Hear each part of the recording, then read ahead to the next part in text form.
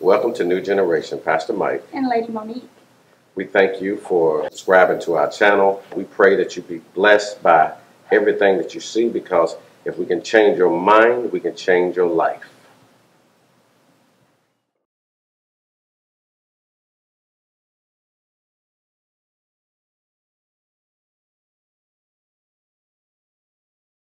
Yes, it does, Lord. In the name of Jesus. In the name of Jesus. Thank you, God. And a mighty, mighty good God. Yes. And I hope and pray, dear Lord, tonight, coming from the heart of the pastor, that the people will receive your word. Yes, Lord Jesus. And not only receive your word, Father, but apply it to their lives. In the name of Jesus. For they sometimes don't understand it is the anointing The anointing.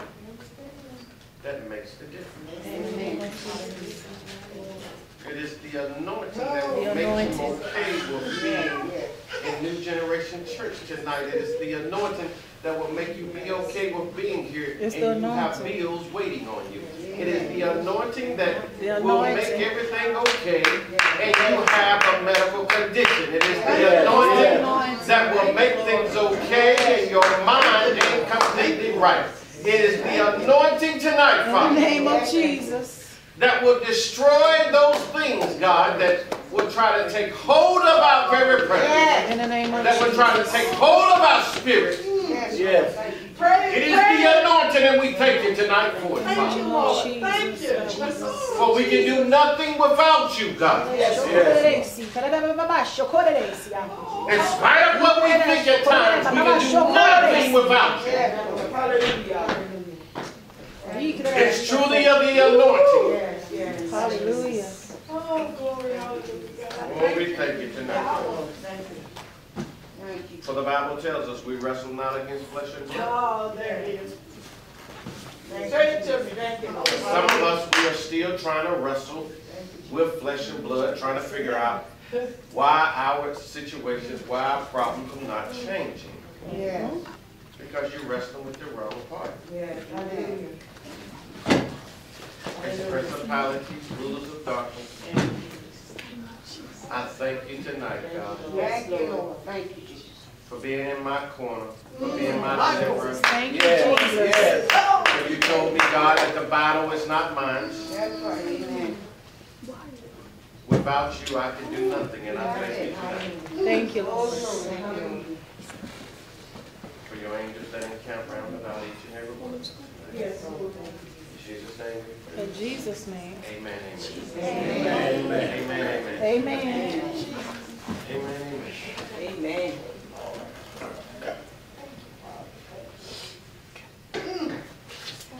I asked a question tonight. Do you really understand where the battle is? We all have a battlefield. And if you have a battlefield, it means that you have to do something that you're on somewhere, whether it's a piece of land, property, whatever it may be. You're somewhere that you're going to have to fight. And what is happening is people are getting tired of fighting.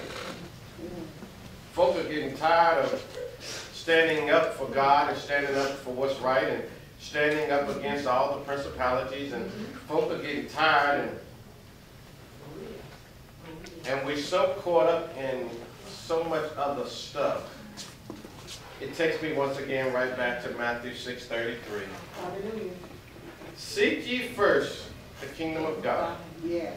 And you must, and I must start telling folk around you that are depressed, oppressed, folk around you that are caught up in more mess. It is so easy. Everybody sitting here tonight, I promise, if I asked you, I'm sure we'd all raise our hand. Who has some type of financial situation that you got to take care of, that you sometimes we try to figure out, well, you know what, it's a little tight, or it's this or that. Probably everybody in here raised their hand, including myself. But why do we allow the stuff, in spite of what we know in the Word of God, no matter what we preach, teach, why do we still continue to allow the stuff to control who we are? People of God, I get it. You are in your flesh. I get it. We got to fight this flesh, and that's one of my questions here at the bottom. Is there anything good in the flesh? The Bible says no good thing dwells in the flesh. So if we know that there's nothing good that dwells in the flesh, why do we still try to fight the battle in the flesh? Why do we still try to fight this war the way that God has told us not to?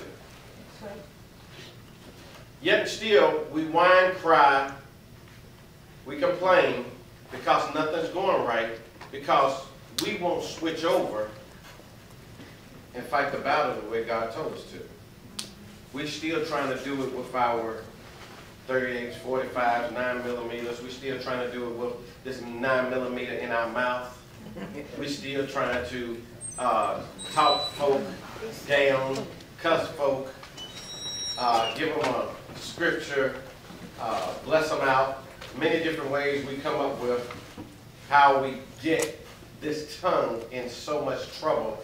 And once we get into the trouble, now we're trying to backtrack and we're trying to figure out how to get out of it.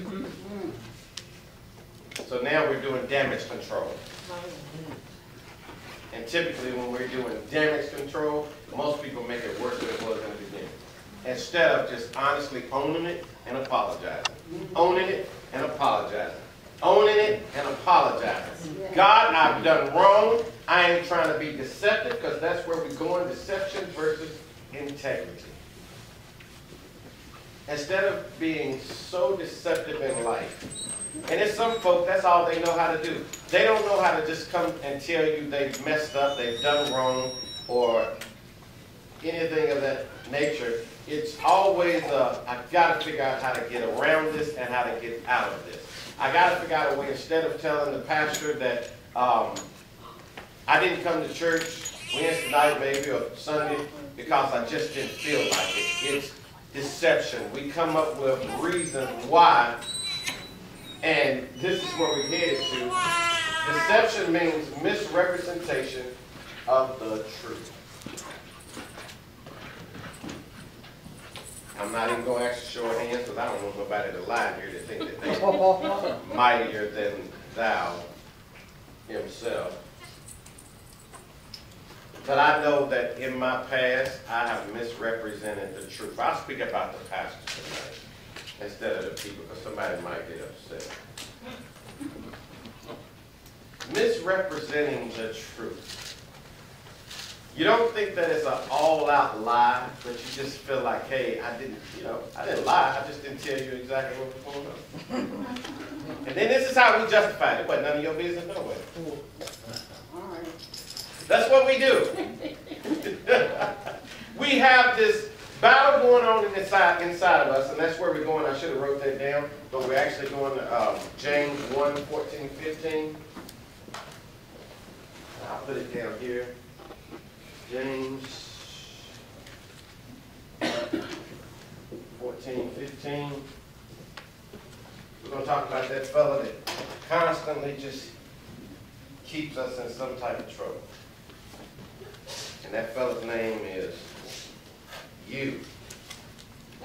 Y-O-U.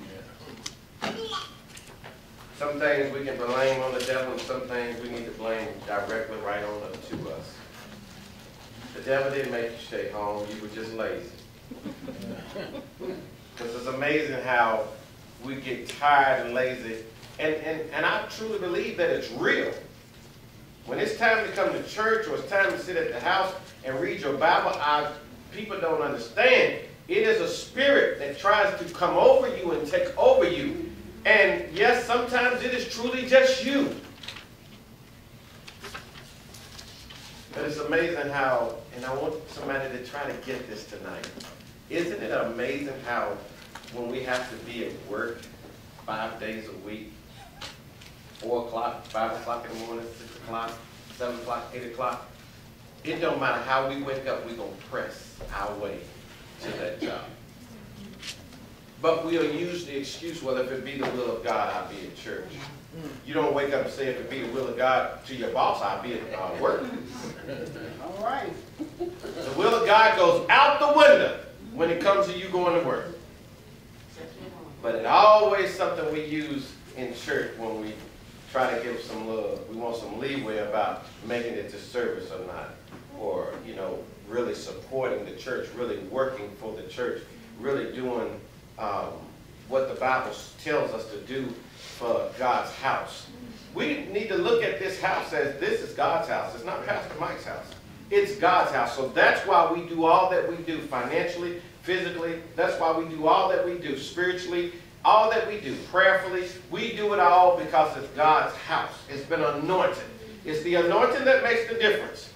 Not your money, not your time, not your clothes, not what you drove up in. It's the anointing. So why are certain situations in our lives not going anywhere? You got to question some things. Stop living the same way and just saying, okay, well, that's just the way it is. It's the anointing, according to the Word of God, that destroys a lot of stuff in our life. But some of us don't have that anointing because we're caught up in too much other stuff. So we're going to start out with, I'm going to start out with James 1:14-15, but I want to come back to Matthew 23 because this here, I want some folk tonight to see yourself for who you really are. You don't need to raise your hand. You don't need to speak out. You don't need to let nobody know that this is you. But the very thing that Jesus was calling out to the Pharisees is all these different things. Hypocrites. He called them blind guides, attention seekers, greedy, self-indulgent, snakes. I want to make sure that that's none of us. And if it is us, it's important tonight to confess those sins. Confess those things that's what's holding some of us back to not being able to get where God wants us to be because we're trying to fight this battle on the wrong territory. We're trying to fight this battle tonight with flesh and blood. And some of us can't figure it out. Why are we not getting anywhere? It seems like we're not gaining any ground because you're on the devil's territory and you're trying to fight his battle with the wrong weapons. So, let's read James 1:14-15 first. It says, but each one is tempted when he is drawn away by his own desires and enticed. Then when desire has conceived, it gives birth to sin, and sin, when it is full grown, brings forth death. So if you're going to write anything, please put down that the desire is inside of you, not inside of the devil. The desire is inside of you. How you're going to be enticed, and enticed means to be dragged away. You're being dragged away by what's inside of you. That's a hard pill for some people to swallow because we want to blame everything on the devil. We want to blame everything on everybody else. You're being caught up in situations because of what's inside of you. So how do we deal with what's inside of us tonight? How do we deal with it? Seriously, somebody give me an answer. How do you deal with what's inside of you? Now, and remember now, I said that there's no good thing that dwells on the inside. So how do we deal with that very thing that's dragging us away? So I want you all to think about this because it's people around us, friends, family, brothers, sisters, cousins, mothers, fathers, children that are being dragged away constantly because of something on the inside, and a lot of us don't know how to deal with it. Confess your sins and pray. All right, what if it's your sister? She's being dragged away by, she's got some type of addiction, whatever it is. How can we help people like that? Well, one of the things is that, number one, you have to spend time with that person. And it's not so much letting them know that I know you want drugs or whatever the case may be, because they already know. And I would sit down and I would talk to her. My sister, I would sit down and talk and tell her the truth of how it's affecting the family, of what's going on with her because she won't acknowledge it. And let's get her the help that she needs. So how is it affecting the family? Because no, sometimes when we have family members on drugs, they still in their life. All right, let's say it's not drugs. Let's say it's she's addicted to pornography. Guess what? The concern about Because this it's person. a false- Now, how do we help them? How do we help them? Yes, how does the church, how do you represent the kingdom of God. How do you help someone close to you deal with an addiction? See, a lot of times we'll go to drugs, but it's so many other addictions. Glory, I'm telling you, if I were to put, I don't even have enough. There's so many addictions right here in this room, and it's not drugs. Some people, for example, are addicted to praise. If they do anything for you or the church, if you don't say thank you and you don't say it more than once, their day is done. They're upset. I mean, it's like they really have an art with you to the point where they want to come back at you at some point and say, I did such and such and you didn't do this, and then you do it, and it's like they get a feel good. So are they wanting us to help? Because see, that's half of the Bible there is they want you to help them, or they want help. Let's say they don't. Let's say they don't want your help. not necessarily. You don't know if they do or don't. Let's say you don't. You don't know that part of it. Okay. You can go out there. Oh, sorry. That's okay, go That's ahead. okay. I would say help them replace that, like possibly introduce them to something else that can become a habit, just like whatever it is that they have been addicted to has become a habit. To get right, introduce them to something else that that they're interested in this. Say, I don't know, who use dance? They like dancing, so introduce them to dance in some way, shape, or form. But here's where the church is going wrong, in a sense. We mean well, but here's our biggest problem. You can give people solutions, and maybe you could bring them in here once a week for dance to try to get them out of that environment. There's 6 other days they're going back to that environment. So yes, you gave them something temporarily to do. And I'm not saying it won't help. I'm playing the other side here tonight. What can we do? And you go say something. Prayer changes things, and some things come only through fasting and praying. And we need to do that without ceasing and rebuke that thing constantly. So do you think we get tired of praying for people? Honestly? Sometimes. Well, Do you think we pray enough? Because if you see that somebody has an addiction, we should be taking them before the Lord every opportunity that we can. But a lot of us do get tired. I'm just going to be real with you tonight. Being real with you. We don't pray enough when we see that there's a problem with someone. We're easy to kind of give up on people after we went a little ways. Maybe we went 5 yards, 10 yards, 50 yards, whatever it is. 99, there's still a yard left. We're easy to just say, hey, you know what? You're on your own. I'm finding that, I'm going to use my son. I'm praying for my son. And I was praying one day and the Lord just spoke to me and told me don't give up. So I'm not giving up on him. It's a constant prayer every day. I walk around the house all day long and I'm praying for him. And there's other things I'm praying for too, but sometimes I just pray for him all day, just walk around. And it's not that I'm just constantly praying, Lord, do this shit. I'm thanking God for what he's going to do. Yeah. I began to say, Lord, I'm just thanking you, God. I'm giving you praise, what you're going to do and how you're going to do it, Lord. It's a constant thing when you got somebody in prayer or you got somebody in need of prayer. You just can't pray for that person a couple of times and leave it. You have to constantly present him to the Lord and tell God about it. God, I just thank you, God. I'm still continuing to pray and giving you glory. Pray what you're going to do for this guy, or what you're going to do with this woman, or what you're going to do with this man, or what you're going to do with my son or daughter. I'm just giving God, and that's what I'm doing. I'm continuing to pray because I knew in due time it's going to come a change. God's going to let me know. He's going to come a change. It's going to come a time. He's going to change. It may not be in my time, but in God's time, God has I know a time limit for it, that he's going to bring my son around. And I'm not giving up on that. I'm continuing to pray for that and lifting him up before the Lord because, like I said, it's not in my time. It's in God's time. I feel it's in God's time, he's going to do it. So I'm not giving up on it. I'm continuing to pray. So that's what we need to do. When you present something to the Lord, continue to pray.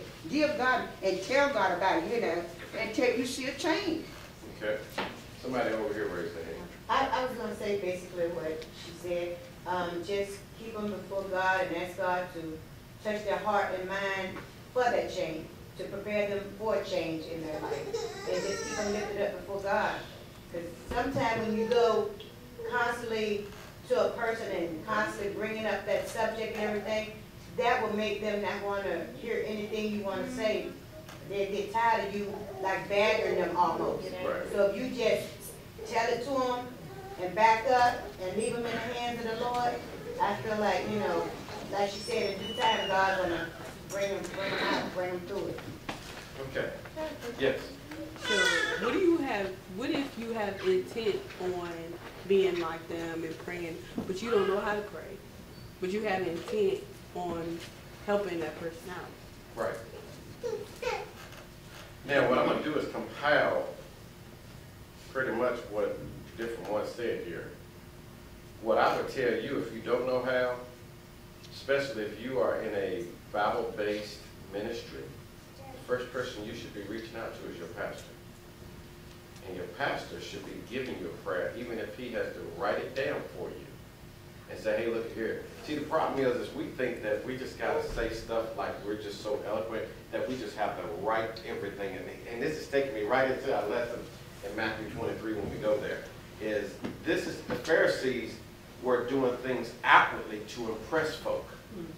Your conversation outwardly does not impress God. It's what's on the inside of your heart. This is how simple it is, no lie. It's a matter of you pouring out your heart, having a conversation like you may have with Sister Becky beside you. Just saying, you know what, I just don't understand this. It's a conversation of saying, God, I need you to help do X, Y, Z. That's how simple it is. And we make it hard because of tradition and folk in front of us. And we hear people say these nice prayers and we're like, man, you think they really getting to God quicker or any better than you just saying, and I'm going to show you that here. I'll find it here in a little bit while we're going forth. The Pharisee and the publican came before God. And of course, one is saying, hey, look here, I pay my tithes, you know, I fast, I do all these things that were just like up here.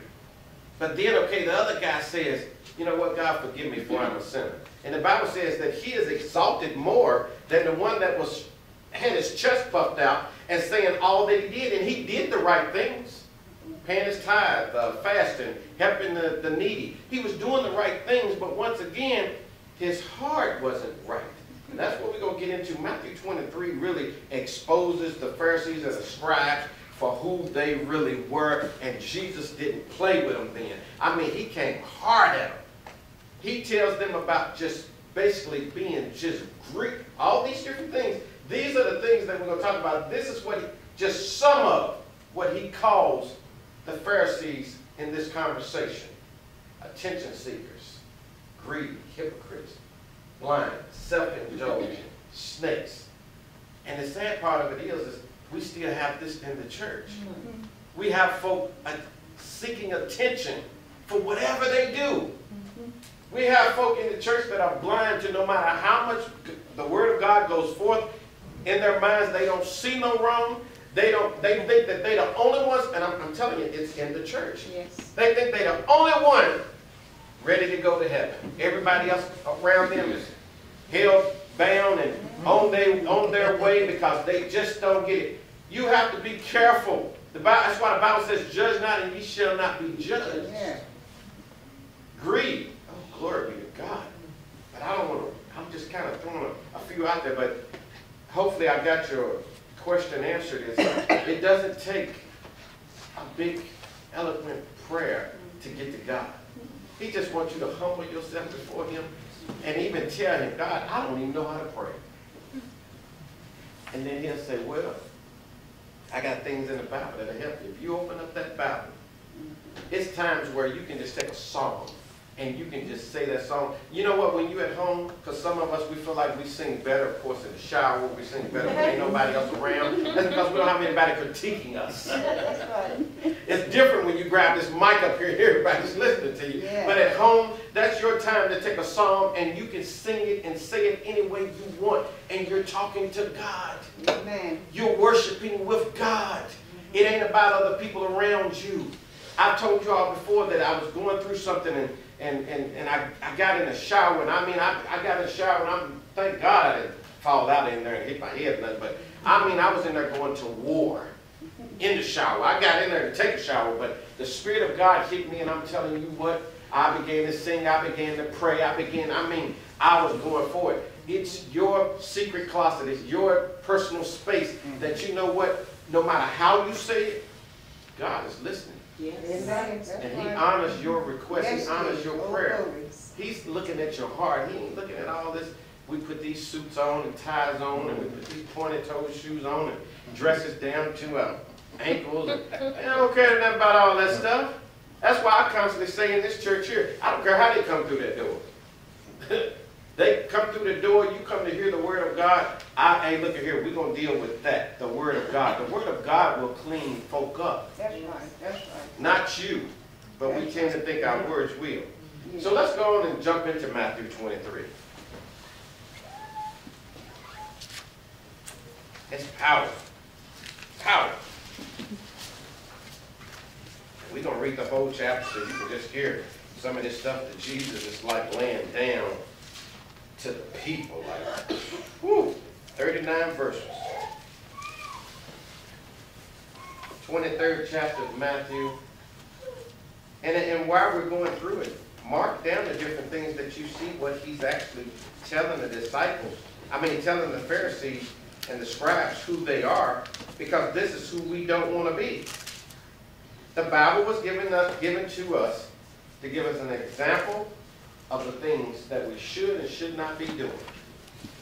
The Bible is truly God in a book. Then Jesus spoke to the multitudes and to his disciples, saying, the scribes and the Pharisees sit in Moses' seat. Therefore, whatever they tell you to observe, that observe and do, but do not according to their works. For they say and they do not do. For they bind heavy burdens, hard to bear, and lay them on men's shoulders, but they themselves will not move them with one of their fingers. But all their works they do to be seen by men. They make their phylacteries broad and enlarge the borders of their garments. That word phylactery is they used to have to be seen and let people know that they were who they were. It was a garment here that actually they says was attached to their head. It was all to be seen. They love the best places at feast, the best seats in the synagogues, greetings in the marketplaces, and to be called by men, Rabbi, Rabbi. But you do not be called Rabbi, for one is your teacher, the Christ, and you are all brethren. Do not call anyone on earth your father, for one is your Father, he who is in heaven. And do not be called teachers, for one is your teacher, the Christ. But he who is greatest among you shall be your servant. Isn't it amazing how he who is greatest among you, just like Jesus, supposed to serve? I'm not here to, as your pastor, for example, to act like I'm some kind of king. I'm here to serve, to work. And whoever exalts himself will be humbled, and he who humbles himself will be exalted. But woe to you, scribes, let's get down on it, and Pharisees, hypocrites, for you shut up the kingdom of heaven against men, for you neither go in yourselves, nor do you allow those who are entering to go in. Woe to you, scribes and Pharisees, hypocrites again, for you devour widows' houses, and for a pretense make long prayers. Long prayers. Therefore you will receive greater condemnation. Wow. Woe to you, scribes and Pharisees, hypocrites, for you travel land and sea to win one proselyte. And when he is won, you make him twice as much a son of hell as yourselves. Woe to you, blind guides, who say, whoever swears by the temple, it is nothing, but whoever swears by the gold of a temple is obliged to perform it. Fools and blind, for which is greater, the gold or the temple that sanctifies the gold? And whoever swears by the altar, it is nothing, but whoever swears by the gift that on it, he is obliged to perform it. Fools and blind, for which is greater, the gift or the altar that sanctifies the gift? Therefore he who swears by the altar swears by it and by all things on it. He who swears by the temple swears by it and him who dwells in it. And he who swears by heaven swears by the throne of God and by him who sits on it. Woe to you, scribes and Pharisees, hypocrites! For you pay tithes of mint and eyes and cumin, and have neglected the weightier matters of the law, justice and mercy and faith. These you ought to have done without leaving the others undone. Blind guides who strain out a net and swallow a camel. That's one of the things here I put up here. Swallow, straining the net and swallowing the camel. What they were doing back then is the things that were small, that really, they were minor, they put more emphasis on that than the things that were great, which was the Word of God.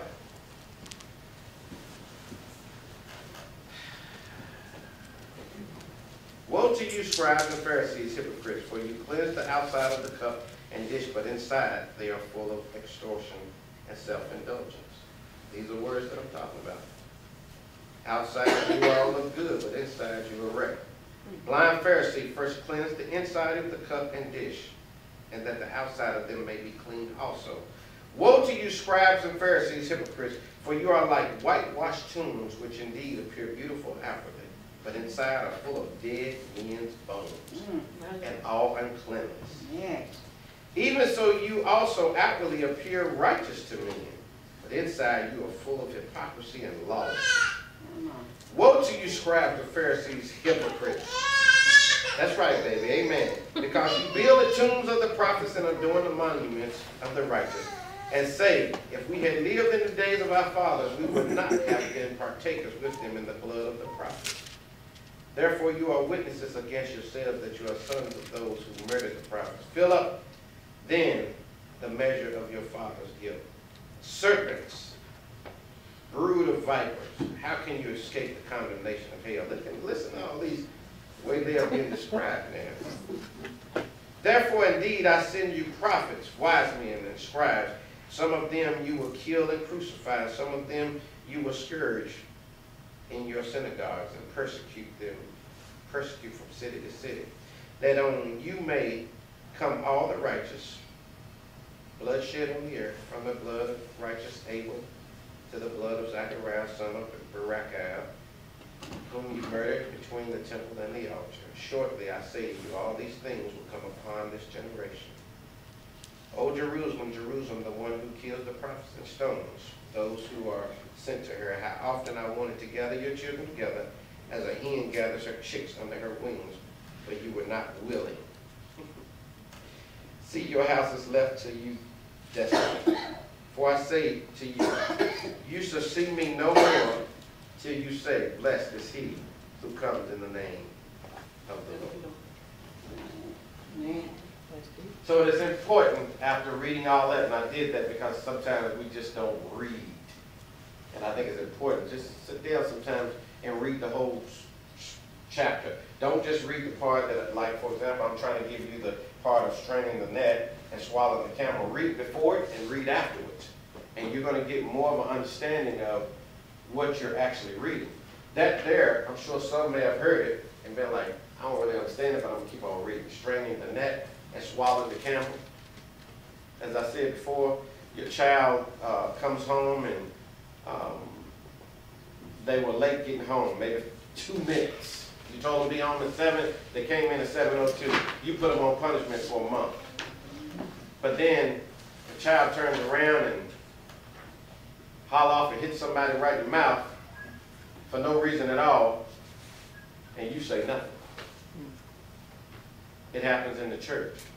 Certain things get looked over for whatever reason, and that's what you have to be careful about, and that's what Jesus was telling them is you are all looking at the small stuff and you're not focusing on what's most important. Be careful about your lives and the things around us. It's easy, and I'm going to tell you, we often say this, especially when you have 2 or more children, you'll end up, the first child really catches it. And the last child, it's like you just let them do whatever because you're tired. You just like the same stuff that you beat the other child for, you put them on punishment. This one here doing it, and you just be like, man, whatever. Oh, it happens. Anybody that have more than one child, trust me, you get tired. Folk are just tired, and you just be like, you know what? But that's what was going on. It is so important that we truly focus on the Word of God and what God is telling us. The only way that we'll ever go to another level, and I'm going to use you, we're not going to use the church. We're going to use you because I'm a firm believer, if you can focus in right and you can get to the next level, the church automatically goes to the next level because you fill up the church. But when we have a lot of people that they feel like that, you know, I'm good where I am, then basically that's the type of church you'll have. We just good where we are. Right. We should always be striving to be better, to do better, to want more of God. None of us sitting here today, I don't care who you are, I don't care what your title is, I don't care where you go, how long somebody been in the ministry, you've been saved for 40 years, 50 years. You can do more to better your relationship with God every day.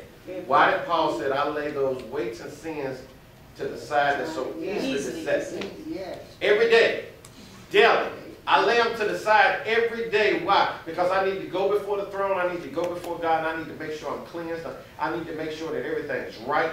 I need to make sure that, you know what, God, show me a different revelation about your word. How is it that we're still reading the same Bible thousands of years later and we constantly getting revelation?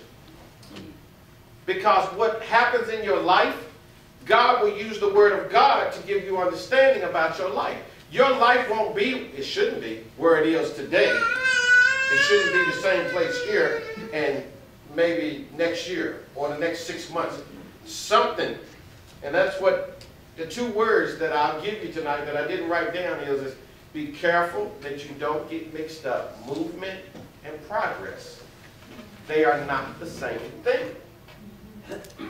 Movement is truly physical motion. I'm making movement right now.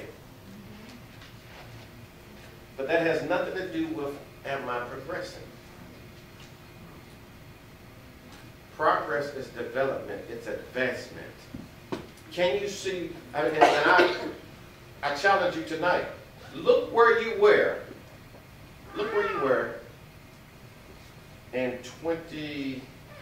at the beginning of last year, 2021.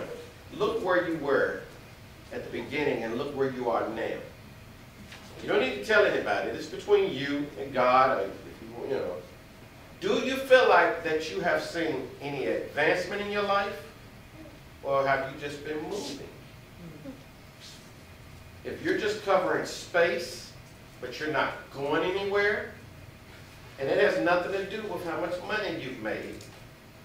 Sometimes you can make a ton of money and you're still in the same place. You got a bank account with some money in it, but you're still in the same place. I'll be honest with you, for me personally, I went through those stages, and I'm in that stage now. For me, advancement is truly about what's inside of me. And everybody don't get there, I believe. I think some people search for that almighty stinking dollar till they die. And they will attach progress to that dollar. And their life could truly be in shambles and possibly on the verge of committing suicide and all kinds of other stuff, or just depressed and everything else because of trying to retain, trying to get something that when you do get it, you still feel empty. There is still a void. Why is that? We get so mixed up in thinking money is the answer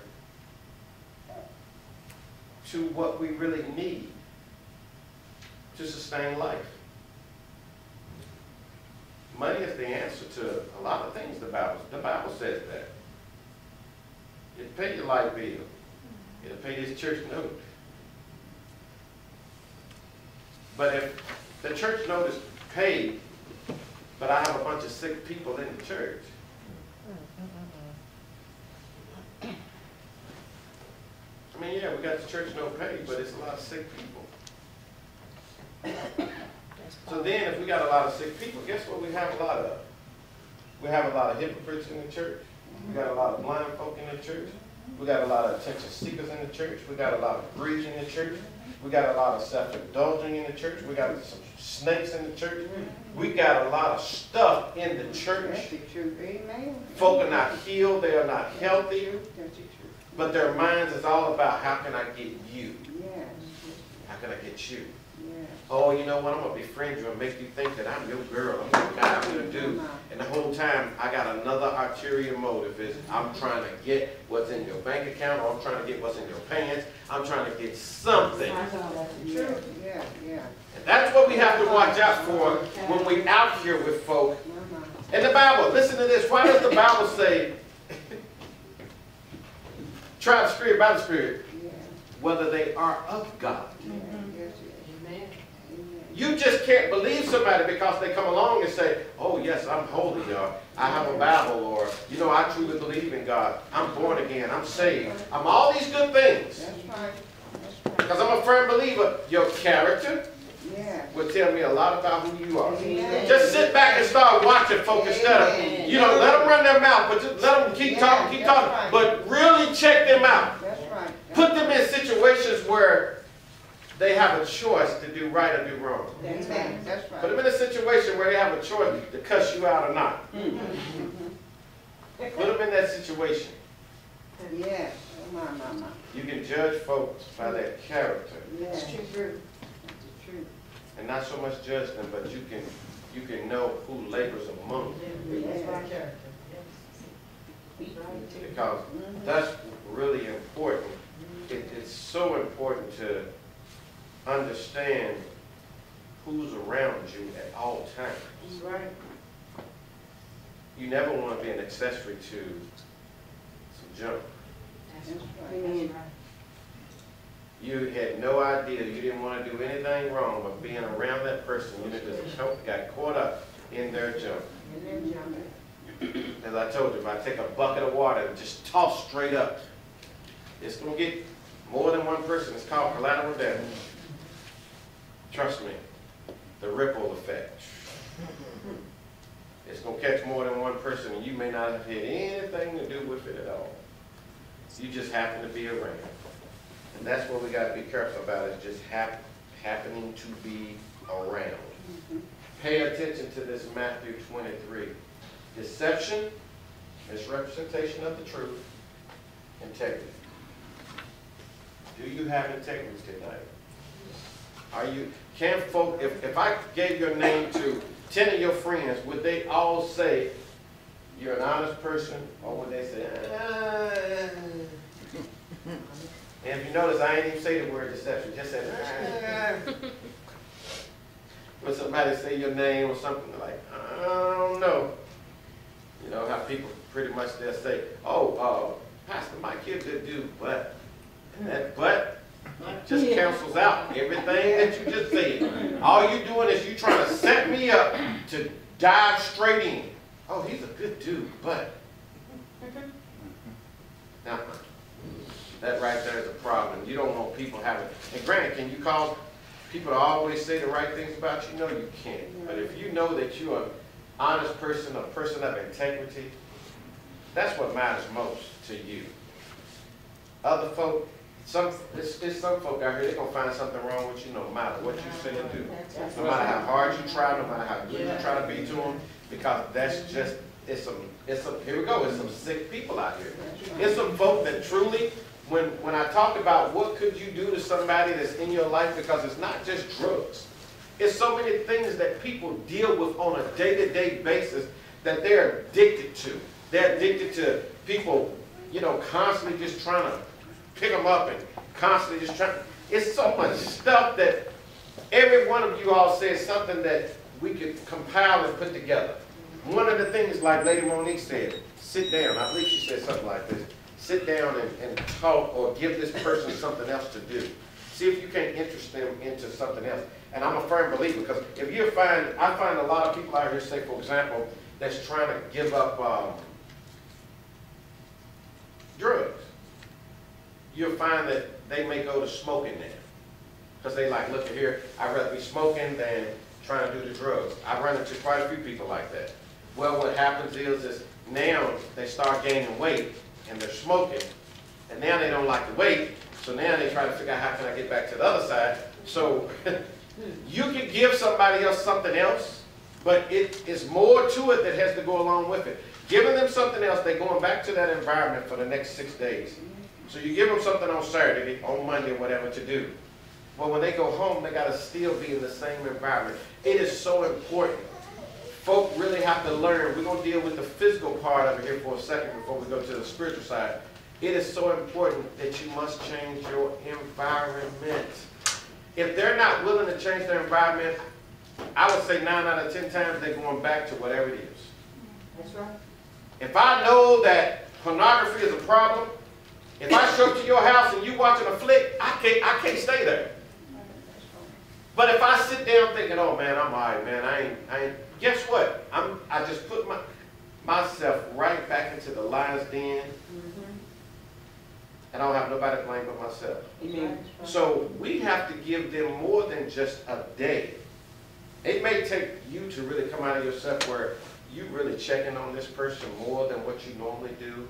You may be sending scriptures yourself to this person, and they might get tired of it. But that's the thing. You can't really try to size people up on whether or not you're going to give yourself out to them and go above and beyond. Because I truly believe when you love somebody, you do go above and beyond, but you have to protect yourself. If you notice one thing that you'll hear in the ring with boxers, the referee would tell them, protect yourself at all times.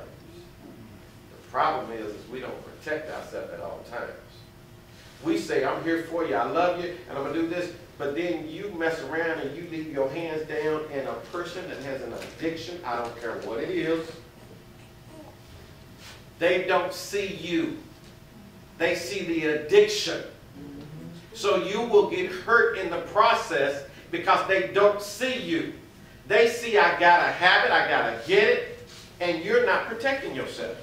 Prime example, if you know this person has an addiction and they don't have any money, why would you leave your pocketbook laying around saying, well, that's my family, or that's what? It could have been my own mama. If I knew she had an addiction, no, my wallet never stays on my dresser. It stays in my person or it's locked up. That's right. Yeah. Once you know someone have a problem and you don't protect yourself, you're not to blame but you. You're thinking that person can see past their addiction and see you. Well, this is my husband, this is my wife, this is my boyfriend, this is my girlfriend, this is my child. No, they don't see you. You ever just stop yourself for a second, whatever it is, whether it's chocolate, males, females, drugs, whatever the addiction you've had in your past, because probably nobody here tonight have an addiction. But think about anything, chocolate, ice cream, that calls your name out when you walk by. You can't walk by the kitchen without it just going, chocolate. And you know you shouldn't have it. Think about how it's a craving. And if you really don't deal with it, and you can even deal with it sometimes, and it still calls you out. Doctor done told you, say, hey, look here, if you don't stop this, it's going to kill you. And you still, maybe you're diabetic, and he says you shouldn't have this. Maybe this, whatever it is. And you just like, it just calls you. That's what's happening with people. See, a lot of times we want to just put it on drugs. It ain't just drugs. There's some type of an addiction. Whether it's, oh, they got to just tell me thank you. In the ministry, you can get addicted to people walking up on Sunday saying, Pastor, that was a wonderful message. And then when don't nobody say anything, oh, must not have been a good message today. Oh, you get in your feelings. I try to be very careful about that. You know what? And some people come up and they just talk to me. They don't say nothing. I'll be like, good. I don't need nobody to tell me it was a good message. If God, and I know it. I know it. I'm like, God, you are just awesome. And he amazes me. I don't need nobody to put me there somewhere. I'm just like, you all, no. If one person hear the word of God, that's what matters most. And really are changed, are delivered. That's the testimonies I want to hear. Folk walking up to me and saying, Pastor, let me tell you what the word did to me today. I have been dealing with such, but that word, not you, Pastor, the word is what convicted me. The word is what changed me. And I feel like I can go a step further. It's the word. That's how our life has to be. Amen. You have to have your life so at the place that I'm telling you what, it don't matter about the stuff. The stuff can't matter. And we so caught up on the stuff until a lot of us are addicted to the stuff. You don't have to have a lot of money to be addicted to stuff. And don't get me wrong, Lord Jesus, because my grandparent, they long and gone. But some of y'all will be able to identify this one here with me. I think it was some form of addiction. I could be wrong. Anybody have the grandparents that the coffee table or whatever the table in the house had about 1,000 wood knots on it? That had to be an addiction. Every time you go somewhere, you got to buy a little something, and you set them things all over the place. My grandmother was like that. You like that? Okay. And I'm telling you, if you see one, you automatically feel like and it don't matter how many you have. It's anything like that in life.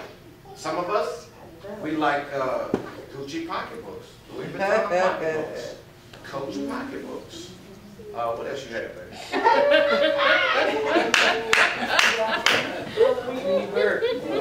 Judy Bird, yeah. Some of us, take for example, we're going to do inventory here. How many shoes do some of us have? I have more than enough. I'm telling you.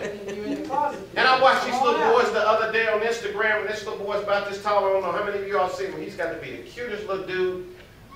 It's somewhere like in Africa somewhere, and he's doing a little dance, doing something like this.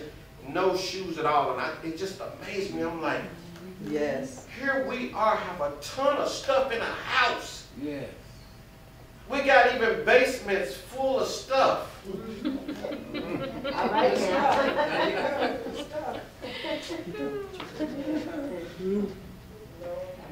We bought a house to put stuff in the basement or in rooms. Addictions, I'm telling you people, we need to deal with this thing and not just keep seeing it as a drug thing. It's not just a drug thing. It's things, I could go through my life, I'm telling you. It's things that are sitting around that it's like, dude, do something with it. You tell the truth. No, yes. I know you tell the truth. That's True. Addictions. It's so important tonight to take self-inventory. Stop looking at everybody else, and we need to look at ourselves. Yes. So we do that. We come to church, and I'm telling you, we do that. We got a lot of stuff going on, and that could be an addiction where you're constantly looking at everybody else, and you ain't looking at yourself. You're looking at everybody else like, no, y'all have to, you gotta, instead of just saying, guess what? Imagine if we had 75 people in here, and everybody's sitting here doing praise and service like this, but you just jump up and start running. You imagine the fire you're going to set off. See, this is, and some people say that's the old church, but that's not the old church. That is an excited church. That is a powerful church. I'm telling you, it's not back when, it's now. That folk are praising God, and folk are just, something, the Bible says it's like fire shut up in my mouth. Yes. I challenge anybody tonight, let me put some fire on you, and I'm going to see what you do. But we'll come to church and act like that fire's there, but we'll just kind of, let's go get some physical fire. We got a light up in here. Who's willing to take this test? I challenge you tonight. You just stand there with that fire on you. Woo! That's what God is looking for. He's looking for us to be so, it's gratitude. And see, we get so caught up into immediate gratification, but it's going down the wrong road a lot of times. We want folk to give us that gratification on things we do, things we say. And God is like, no, that's backwards, because I promise you, if you live based off of them giving you gratitude, you're going to die based off of them rejecting you, based off them not giving you no type of praise, giving you nothing. Amen. So it's important to really know God, know His Word, know what He says about you. It doesn't matter what you say about me, oh Pastor, I don't like how you preach at all, okay? No, is God okay with it? It shouldn't matter, but we get caught up. Here's that addiction. I don't know how I got on addiction, but we're there, so we might as well deal with it. But addictions. Wouldn't it be awesome if we had an addiction to praise where we like, man, if I don't get my praise, then I don't feel right. Wouldn't that be awesome? See, all addictions ain't bad. That's right. Wouldn't it be awesome that, you know what, when I get at home or in church, if I don't get my praise in, I don't feel right. I don't feel right. But instead, a lot of times it's the other way around. Let Sister Pandora jump up there and run around church. This is what most people going to do. What's wrong with her? We're not going to join in with her and say, let's praise Him. What's wrong with her? Glory be to God. Hallelujah. I think I'm close on my time. I feel it. That's all right. Hallelujah. Thank you, Jesus. Good Look word. at that Good boy. word. Yes, Hallelujah. this is awesome. He is just awesome. Thank you. He gives to you and you deliver. That's right. Good word. Thank you. So it's so important. Here we go again. You have that addiction. I'm going to bring it in right here. You have that addiction. It's just like going down the road. You're on the interstate. You're on 81. And you recognize, I'm going the wrong way. Say it again. Take the exit. God give you exits for a reason. But we won't take the exit. We're going to keep on riding. Oh, that exit right there. I think I'm going to go a little bit further. I might be. You're going the wrong way. Get off the exit. Turn that car around. Turn your life around and go the right direction. If you're not close, because one time it's a certain stretch on 220. If you pass the exit down there like to Greensboro, you got to go up. You really got to go that much further. You done did it before, haven't you? Because I have. And I'm telling you what, the whole time I'm driving, I'm like, man, I should have missed that exit. Because you got to go out your way now to get back and come back around. So sometime in your life, you just going to have to pull off the road. And you need to have a conversation with God like, God, look here, I can't go no further without you. That's right, hallelujah. Yes, And then get back going. Put your hands in his hands. yes. Get that exit, find that exit, turn your life around. And it sounds simple, and it really is simple, but the one thing Lady Monique said up here that she asked the question, are they willing? That's right. You see, folk, one thing you got to be careful about is wanting more for people than they want for themselves. That's true. You can love somebody so much that you want, and you see something in them. And we do this a lot with our grown children, too. Oh, glory be to God. Sometimes I'm telling you, they can get on your nerves. You can preach to them. You can tell them everything. You can say, hey, look here. It's a pitfall there. I wouldn't do that if I were you. And they still go do it. Go do it. Yeah. And at some point, you got to realize, I want more for you than you want for yourself. Oh, say it, say it, say it. And when that's the case, that's when people, I'm telling you, it don't mean you let them go, but you got to draw back. You got to say, this year you're going to learn one or two ways. You can either learn by wisdom or hard knocks. That's right. Hard knocks, they hurt. And typically, this is the sad part of it, is that most parents, y'all can be able to identify with me. The reason why we constantly trying to tell them, because we know that hard knock is more than likely going to cost us.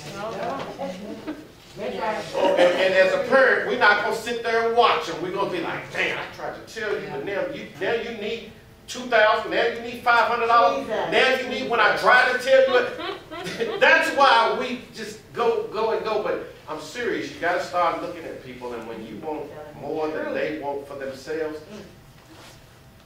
you got to know how to pull back.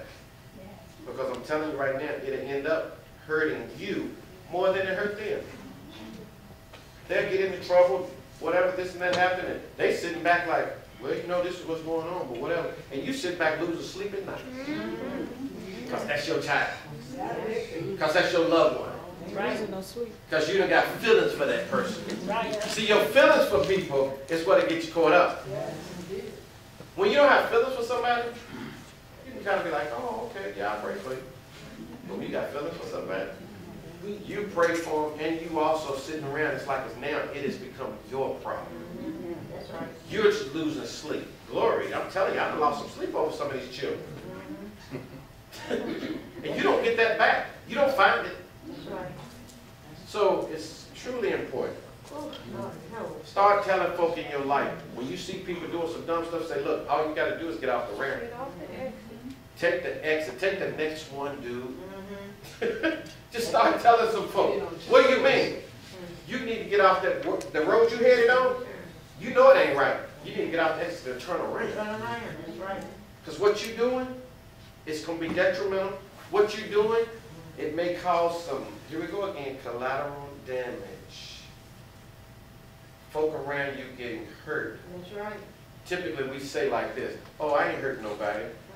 This is all about me. Oh, it ends up hurting somebody. Like Deaconess T said, you know what, the family, everybody got to deal with this. Now the family all concerned and worried. Now the family, we trying to get some money together because they told you you're going to jail. If you don't come up with $5,000, now everybody calling around, hey, you think you can get boo-boo $20? You think yeah, house up, everything. It's, glory be to God, I'm telling you. But we know, and this is where, like I say, we're going to bring it in there, but 1 Corinthians 10:13, no temptation has overtaken you, but such as is common to man. Ain't nothing you going through. 1 Corinthians 10:13. There's nothing we will ever go through that somebody else ain't already been through. Stop sitting around thinking you special. Because you're not. Why this is me? Nobody else goes this. No, you're lying. You're having a pity party. You want somebody to come up. Here we go again. You're addicted to somebody coming up and just saying, oh no, it's going to be okay. No, get yourself together. That's right. Stop holding people like, oh yeah, I got to have this pity party because it's on. They come to you and trust me, they already know the answer. They just need you to just pat them up. They're addicted. They need you to do that stuff. It's time out. And give them that scripture. 1 Corinthians 10:13 says that nothing you're going through is abnormal. Somebody else been through it. Oh, you just hard.